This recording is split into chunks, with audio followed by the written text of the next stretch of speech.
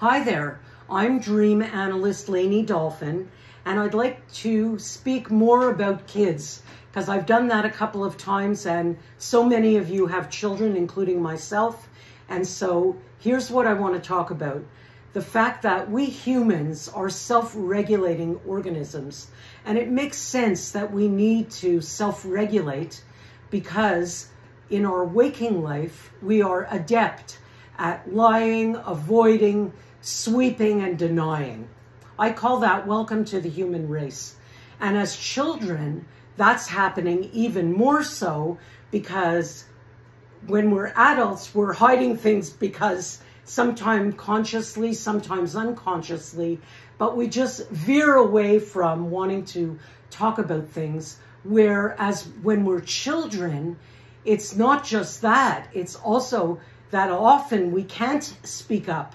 I mean, if you're in grade 3 or grade 2 and your teacher in school says something that aggravates you, you're not going to be there confronting her. Neither will you probably to your mom or dad if something's going on in the house that's upsetting you. So that's the holding in.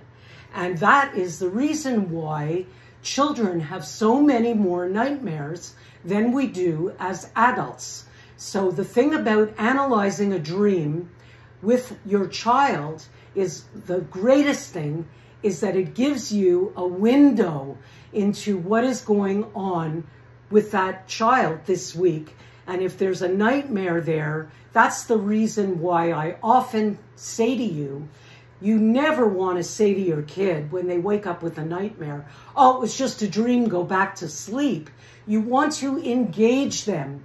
It allows them to let go of some of the feelings they're having that's locked up. And it also gives you a secret mirror into something that's going on and how your child is feeling about that.